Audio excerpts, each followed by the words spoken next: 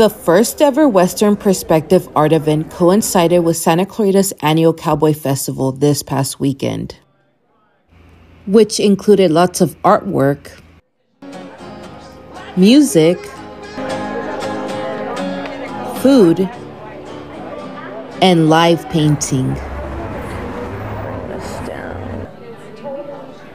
For many visitors and artists, this exhibit felt like a walk down memory lane. Really homey feeling. I think it really dives into the history of Newhall and to Santa Clarita, and it kind of just speaks to our community and who we are. From the diverse artwork to even handmade jewelry, the Santa Clarita Arts Gallery shows off their pride for our town's famous Western history. For one local artist and fellow COC student, this was her first time ever doing a live painting for this event. I always say yes to opportunities because they always lead to something great for me.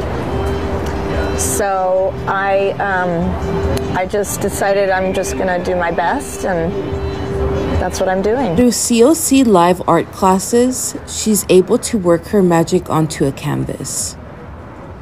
Draw that quickly and accurately. I've been learning how to draw more accurately, the figure, the face and everything. So, as people dressed up in their best cowboy gear, analyzing the art of Americana from different points of views. The meaning of Western Perspective can mean so many things, through sunsets, cowboys, or even a girl inside a whiskey glass. It's all about the Old West, and that's a real big part of our history here in Santa Clarita.